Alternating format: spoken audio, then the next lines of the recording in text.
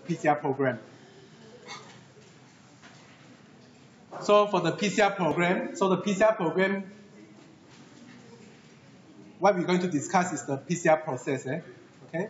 So the process is exactly the process we're going to set as a program in the machine. We're going to use a machine called thermal cycle.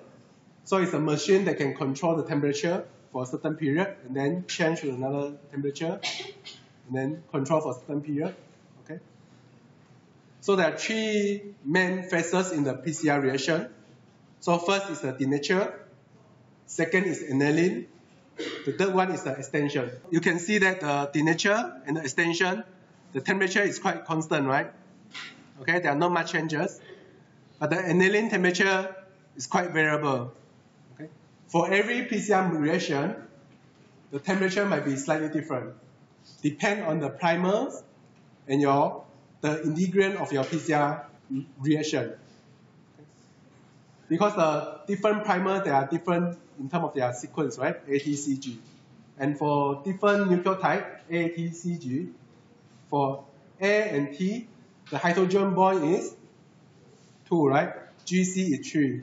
So different number of the bond we calculate together, then they require different amount of the energy. Okay, so this is why the temperature is different for the annealing. So for denature, where the DNA need to be split, it's a constant temperature. For the extension, where the polymerase start to be function to extend your DNA, is the constant 72.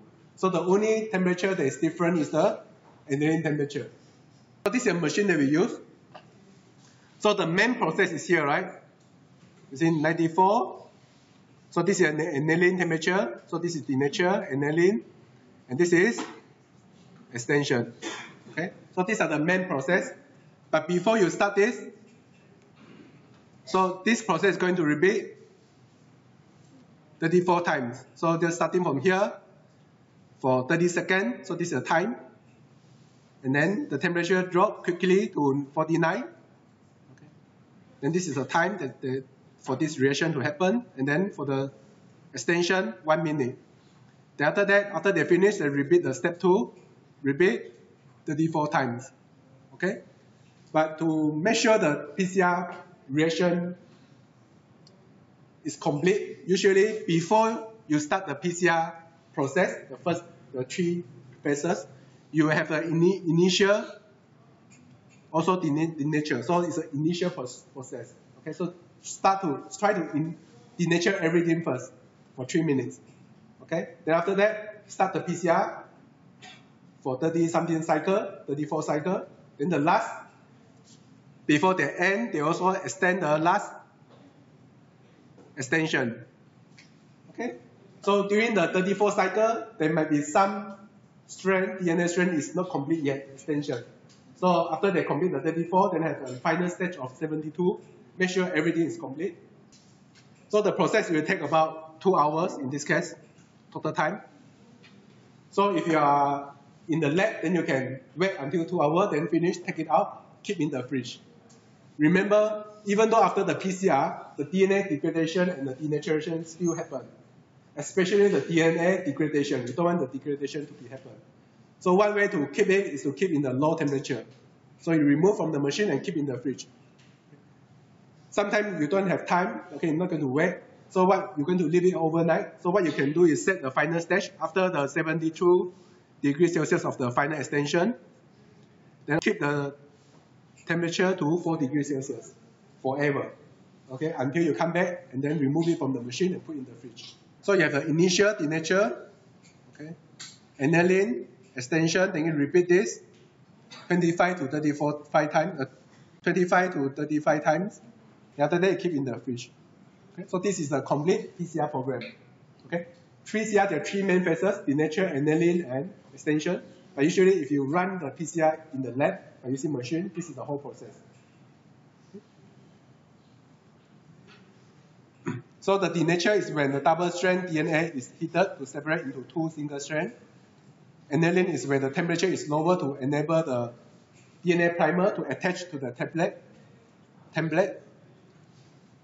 The extending process is then the temperature increase again to 72, so that the polymerase can help the nucleotide to attach to the new template to make a new strand. The DNA molecule. If you zoom in, this is how it looks like, right? Okay.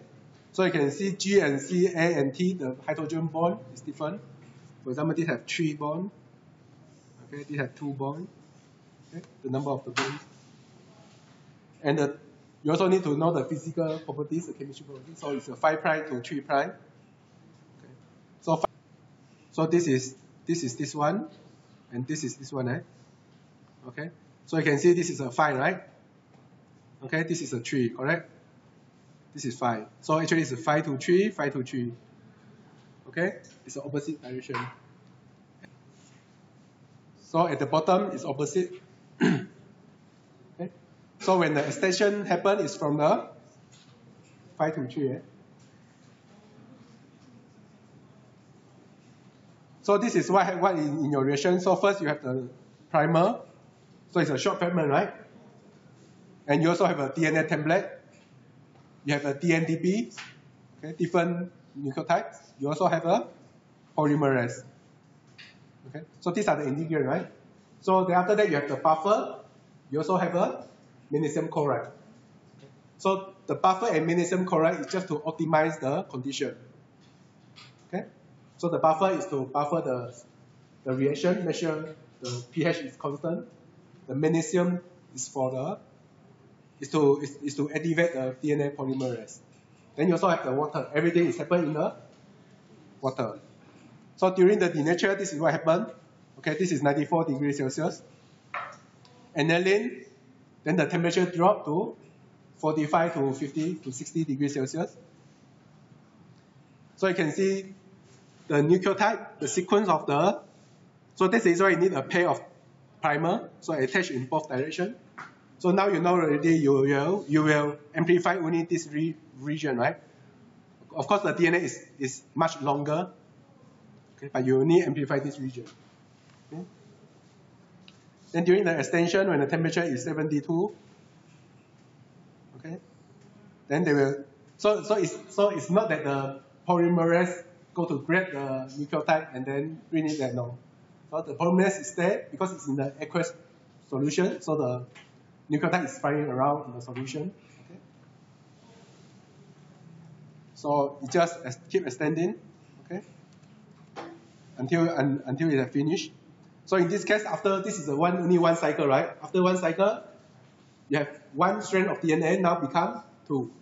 Okay. Of course, in the solution you have a lot of the template, a lot of the nucleotide, okay. And they're going to recycle the tag polymerase as well. So you just keep doing this. After many cycles, then you have many sequences. Okay. So you can use a calculator to calculate after 35 cycles. If you have a starting material, just one strand of DNA, you already have millions. Okay.